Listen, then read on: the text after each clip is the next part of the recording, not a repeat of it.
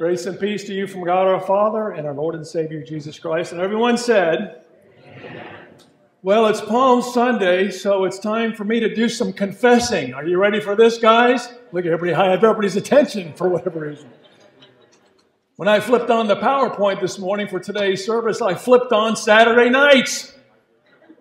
So it's my fault that we were not on the Sunday morning service. So the praise team was supposed to sing Hosannas, rising. We were supposed to sing that. So we'll work this out. Thanks for being flexible. And thanks for your grace and forgiveness on this Palm Sunday. You're going to ride that grace right into my life, aren't you? And you're going to ride that forgiveness and mercy right into my life. It really isn't a bad thing to consider the grace and mercy of God. And that's exactly why Jesus rode into Jerusalem on that very first Palm Sunday. We think about how many Palm Sundays that you have been a part of. I mean, I don't know how old you are, but I know how old I am. We've celebrated a lot of Palm Sundays, right?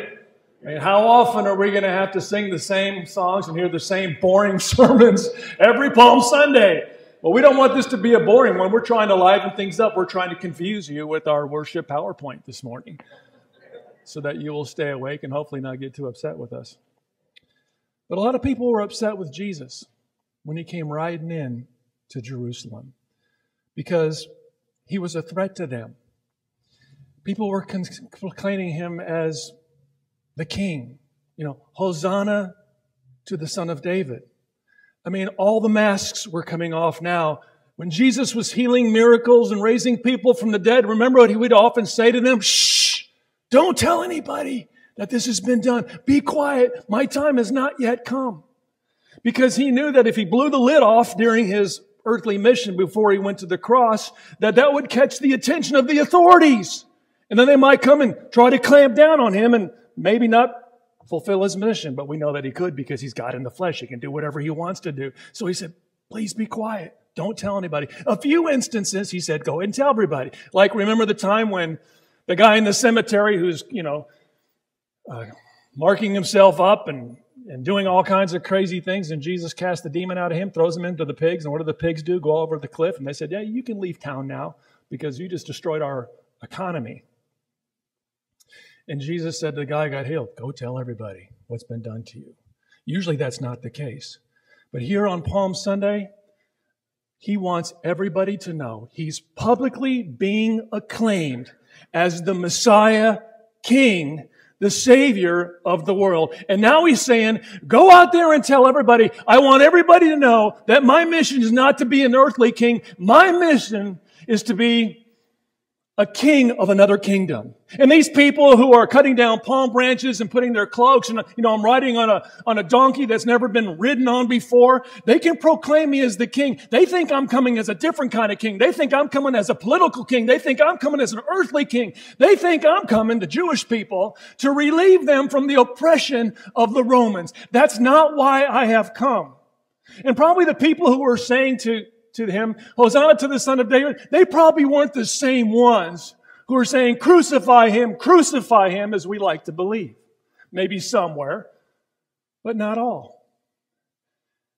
This is kind of like the Super Bowl, you guys, that's coming to Las Vegas this year, right?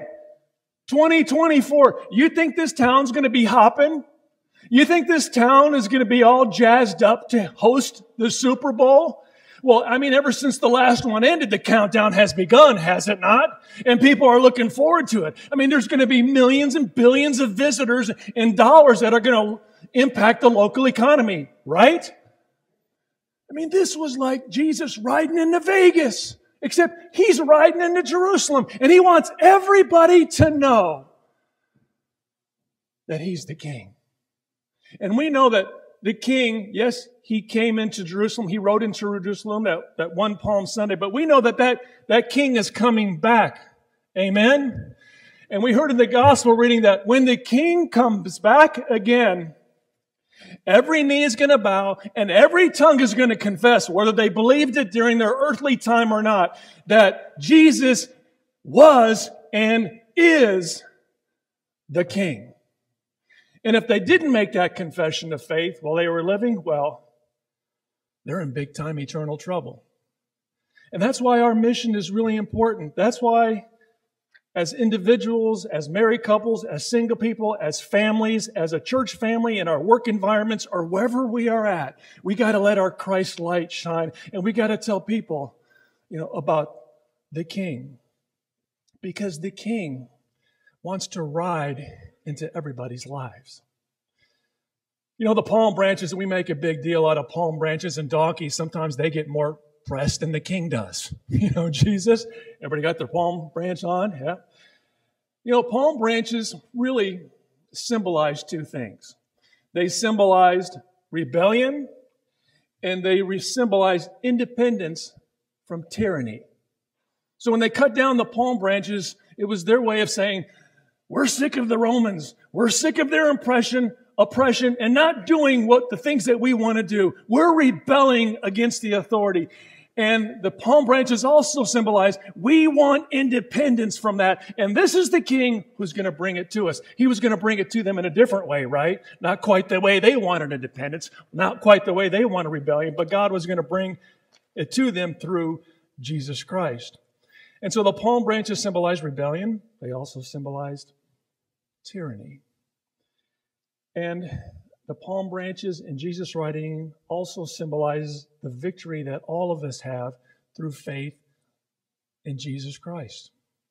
And Jesus did humble himself, not because he rode on a donkey. Actually, riding on a donkey was a thing for celebrities. In fact, King David, remember him in the Old Testament? When he passed on the kingship to his son Saul, what did David put him on? David put him on a donkey and said, parade throughout the streets of Jerusalem, the same Jerusalem that Jesus rode into, and said, hail the king, the new King Solomon, may he live forever. So donkey is actually a symbol of prestige, a symbol of status, a symbol of being a celebrity. But he did humble himself because he was going to the cross, you guys, and that's what we're going to celebrate this Holy Week. Monday, Thursday, the Lord institutes the Lord's Supper. Good Friday, he dies for our sins. And Easter Sunday, he rises again from the dead because he is the King over sin, he's the King over death, and he's the King over the devil. Amen? And we have the victory by grace through faith in Jesus. I mean, this is bigger than Adele. This is bigger than the Michael Jackson show. I picked up some mover riders yesterday afternoon. They were from England. We talked a lot about England. They went to the Beatles at the Mirage, and they said, man, that's the best show we've ever seen. That was awesome. It was wicked, they said in their English language. Wicked means cool, I guess. Awesome. It was wicked. Well, so was the entry into Jerusalem. I mean, it was cool. It was wicked, and it was amazing. It's the greatest show on earth. Jesus dying and rising and paying for the sins of the whole world, of all of humanity, wiped clean, washed away, not held against us, and giving everybody who has faith in Jesus, the King, life and salvation forever and ever. Rejoice on this Palm Sunday. He's your King, he's my King, and he's the King of all believers. Celebrate with joy and thanksgiving. Hosanna, blessed is he who comes in the name of the Lord. And all God's people said, amen.